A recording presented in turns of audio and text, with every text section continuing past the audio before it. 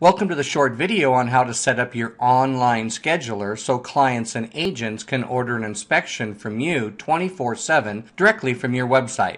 We would recommend that you've set up the rest of your system and know how to take an order directly and have your pricing set up before you start to set up your online scheduler.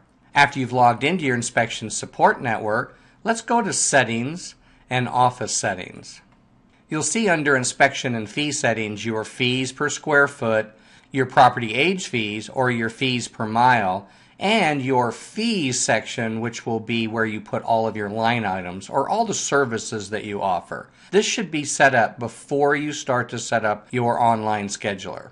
So at Settings and Office Settings, we're going to scroll down to the bottom and we're going to click on Online Scheduler V2 Settings. Here you'll see General Settings, our first tab.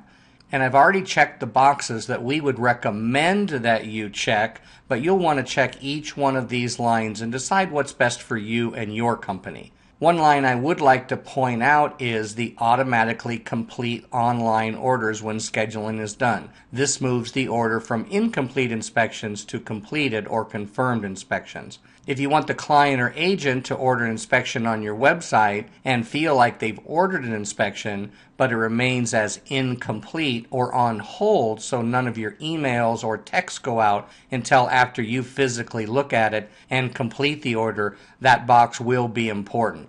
But if you want them just to go into the system and have your emails go out, you want that box checked.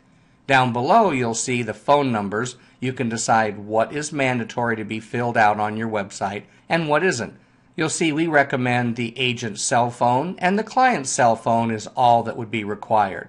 As we scroll down, the first two boxes we would recommend you probably do not want checked. And the reason we say that is both of those boxes are asking the client and the buyer and seller's agent to fill out a full address. This is not the subject address or the address that you're going to inspect. Next you'll see never allow inspectors to be scheduled in zip codes they are not designated to service. This is if you are having inspectors that only service certain zip code areas in the zip code area of inspection support network. Next you'll see help schedule appointments using driving distances. If you click here you can see the service radius in miles. In other words, how big of an area are you willing to service? And then down below, how far are you or your inspectors going to be willing to drive from their house to the first inspection or their first inspection to the second inspection. Next you'll see that you can take your client information and drag and drop it so that you can decide what order things are in. And you'll also see the no appointments message, which means if you do not have an appointment that is available the day that they are looking for, you can have them get a specific message that makes you comfortable. Make sure you save your settings after you do your first tab. Then let's go to Services Offered. You will probably have a couple of services in here, but let's just start with none and hit Create a Service. So if you wanted to put in here Standard Inspection,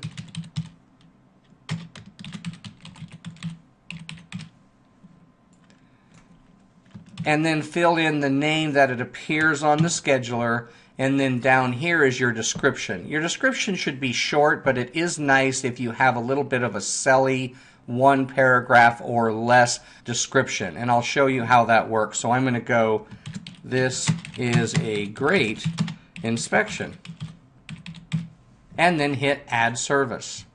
Once you've added your service, then you have your inspectors. So you're going to click on Add Inspector, and if I want Dan and Travis to do this kind of inspection, or Dan and Travis is able to do this kind of inspection, let's pick them and hit Close. And now you will see that we have the inspectors that are able to do this standard inspection. Now if you're booking an inspection directly on ISN where they call you up and you use our direct scheduler, obviously you can book somebody anytime you would like.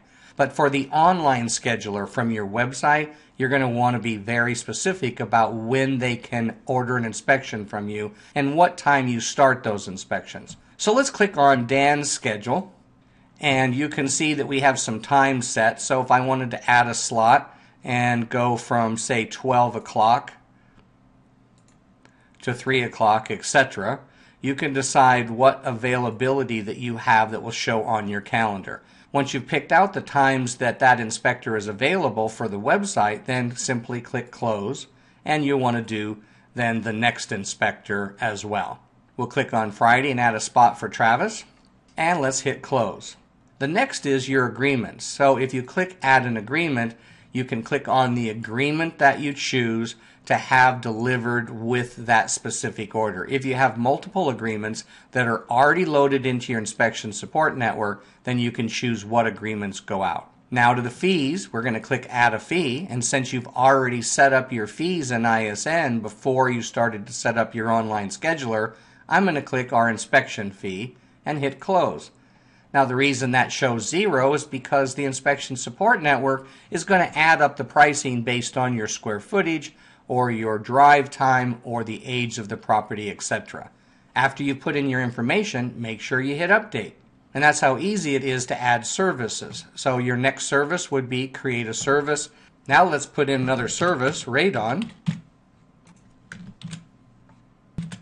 And let's hit add service.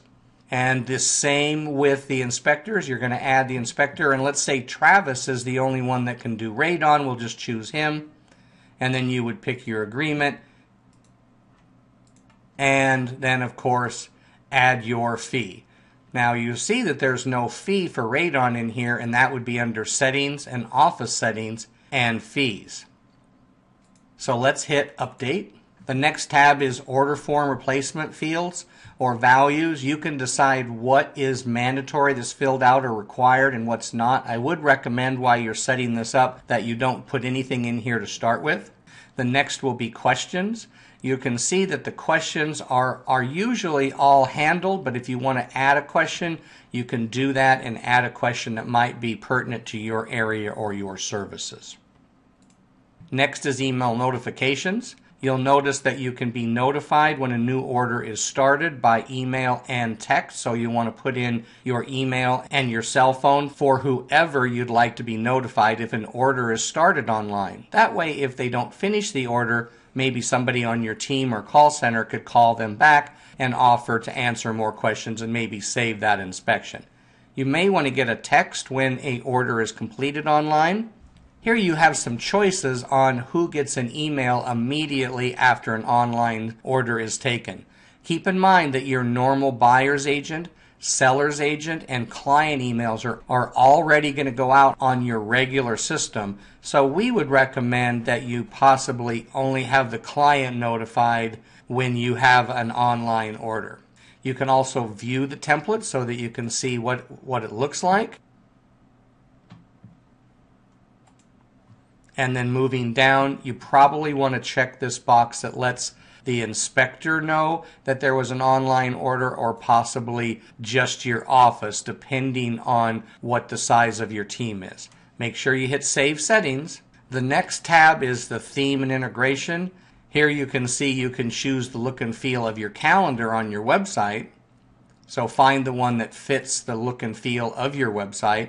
And then down here you'll see the iframe, or the information that you want to give to your webmasters so that your online scheduler can be placed on your website.